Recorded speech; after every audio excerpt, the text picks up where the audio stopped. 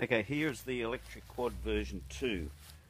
It's called version 2 because it's got a bigger rear sprocket, better gear ratio, and smaller wheels also gives better gear ratio.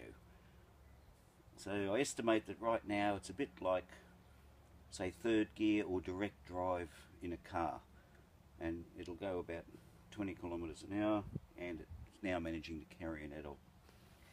Over here we've got a hydraulic handbrake operating a disc brake on the back wheels. The two back wheels are diff locked. There's no diff, there's straight axle. Over here we've got power on off, and we've got a gear stick for forward and reverse. So if I power off, it won't go. It'll only go with the power on.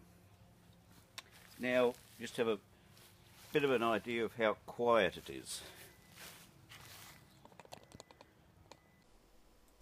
Here is the electric quad bike version 2. Version 2 is geared down a little bit. It's still pretty quick. Here's Joseph on the first ride of the quad bike.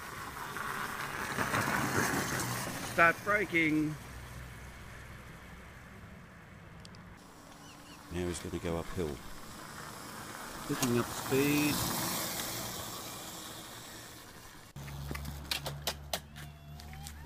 Bit of chain movement there. Yeah. It's got a set forward. It doesn't like turning on cement still. It's fixed rear wheels.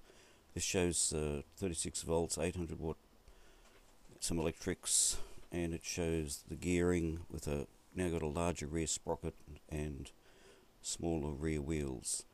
The combination gives slightly lower gearing.